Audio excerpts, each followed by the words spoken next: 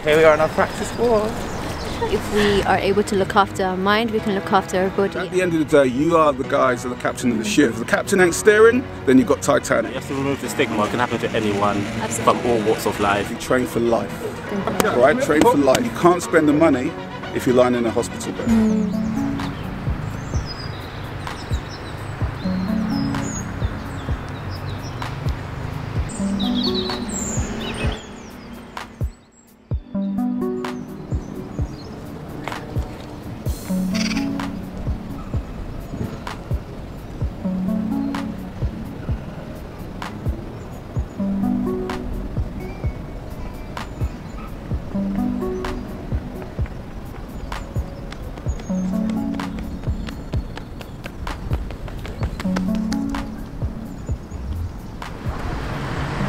I am taking a stroll through the park. On Wednesdays we usually have team meetings. During these, one of the staff members or students give a presentation. It can be about an audit, about recommended treatments in the practice, and so far all the meetings that I've attended have been pretty educational. This time next week it will be Christmas Day, and the week after that it will be the New Year. Therefore this is the last meeting before the practice breaks up for a while. We thought long and hard about what we should do for the final meeting, and it was eventually decided that we're going to come to this park for a walk and then go and get some hot chocolate. You guys know how much I love hot drinks. That's why I'm in such a good mood.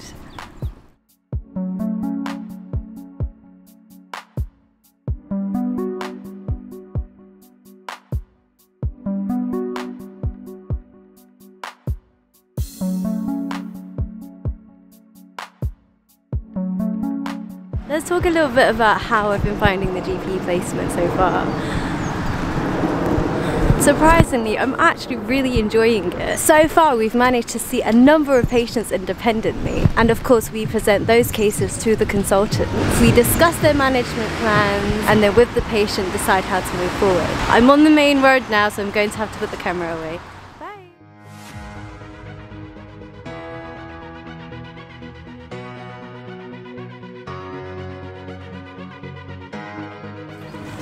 Hey! So here we are on our practice walk. The sun is rising.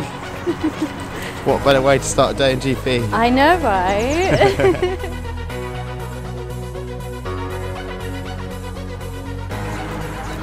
Come for walks like this often? So we do a weekly practice patient walk, which is with patients and staff. So we are trying to get more and more people involved on Thursday. But this is our Christmas morning walk that we try and do to brush away the cobwebs and get everyone ready for a day of GP.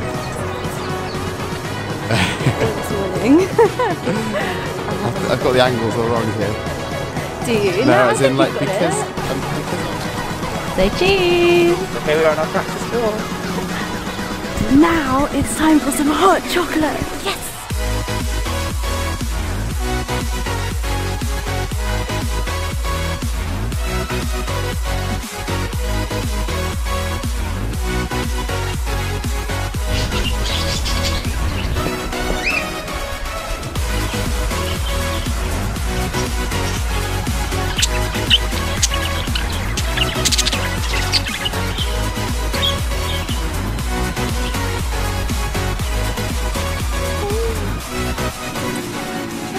Flip, hook. Good. Now with the right, yeah? Jab, jab, slip, hook, right. Good. Jab, jab, slip, hook, and back. Good. Jab, jab, slip, hook, right. Good. Get ready. 2.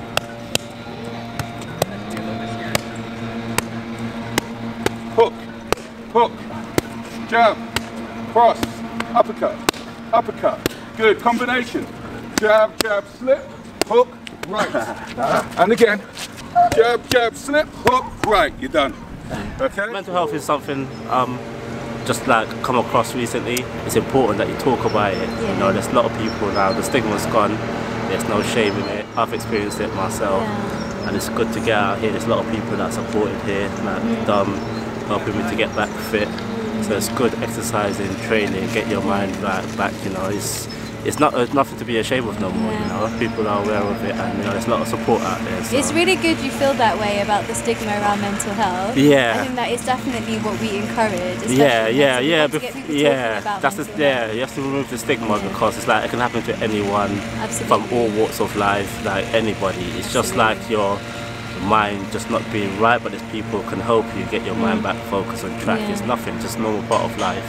So don't be ashamed of it. Go out there, there's a lot of support, there's a lot of professionals that know about this, and you know, it's like, you know, you can get back on your feet straight away, and you know, never always hang in there, and just always reach out and talk. Absolutely. Yeah. That's really encouraging to No, definitely, 100%. And what do you think the link is between exercise and mental health?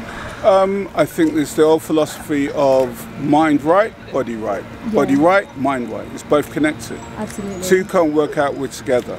I think the problem that you have with this kind of generation is basically people now do fitness for the gram. And what I always say is simply train for life. Train for life. Right? Train for life. That's the thing. Money, health is wealth, as you already know. Absolutely. All right? So the bottom line is simply, one, if you make it a lifestyle, not like a chore, the job is already done. You find the sport you like. Once you find the sport you like, it's easy to go. All right? And then you make it a lifestyle. The same way that you can go to the cinema or go down and get a cup of coffee, it's the same thing with exercise. And then we're not supposed to be like a fitness Nancy and say no drinking, no bad food or anything. But at the end of the day, more than anything else, it's all about prevention. Okay? And you can't spend the money if you're lying in a hospital bed. Jab, jab, slip, hook. This is Uncle Dom's advice for today. Doctors, you lovely doctors out there who we can't do anything without. The other thing is simply, how can you help us if you're not helping yourself? I understand those long hours you're doing. I understand the stress, mental and physical, that you're doing. But predominantly, you have to be exercising yourself. You have to be seeing the signs of when either your body's telling you to pack it in or your mind, or both. Because at the end of the day, you are the guys, or the captain of the ship.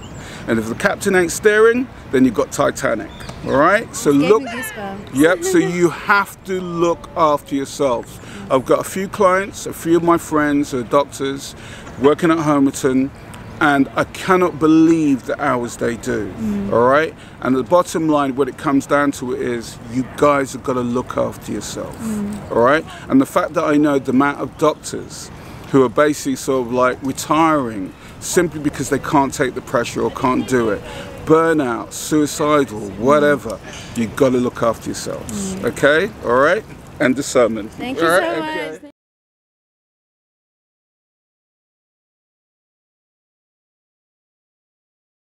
I'm on my way home from placement now. Oh, my camera looks weird. I wanted to include a bit more footage in my vlog of some activities happening in the park. I saw Sam and Dom, who were in the middle of a training session for boxing. I asked them if it's okay for me to include their training session in my vlog, and they were both happy with that. We ended up having a conversation about mental health, which was really interesting. In the community I've grown up in, which is the Asian and Black community, growing up there wasn't that much discussions about mental health.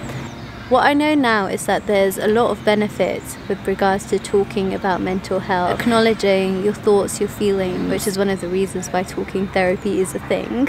It was therefore encouraging to see that there are people in my community who are opening the topic of mental health and talking about the issues that they had and how they overcame those. Talking about mental health in our community, as well as the need for exercise and outdoor exercise, has made me feel a lot more reassured about the future of our community, our mental health as well as our physical well-being. As Dom said, if we are able to look after our mind, we can look after our body, and vice versa. Oh my god, cutie. Hey.